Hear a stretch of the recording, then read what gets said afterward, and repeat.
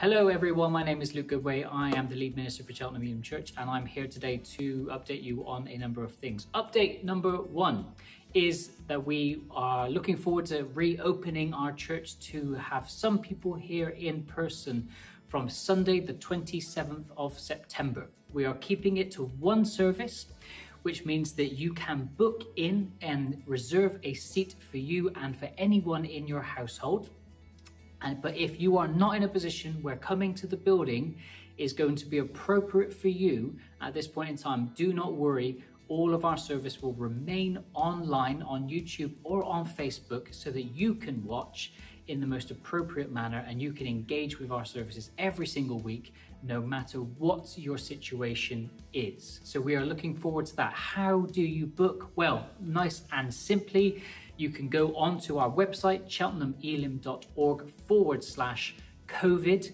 And on that page, you will be able to book your seats by giving us a little bit of information about yourself. All of that is for track and trace purposes.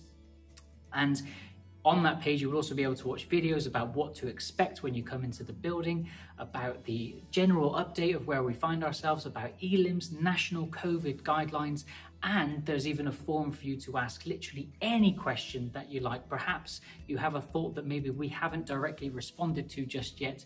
Well, no worries. You can fill in that part of the form and you can ask us anything you like and we will respond to you nice and quickly. You can also get in touch with us as a church. You can either contact the main office, centre.manager@cheltenhameelim.org on email or by phone, and that number will be coming across your screen right now as well.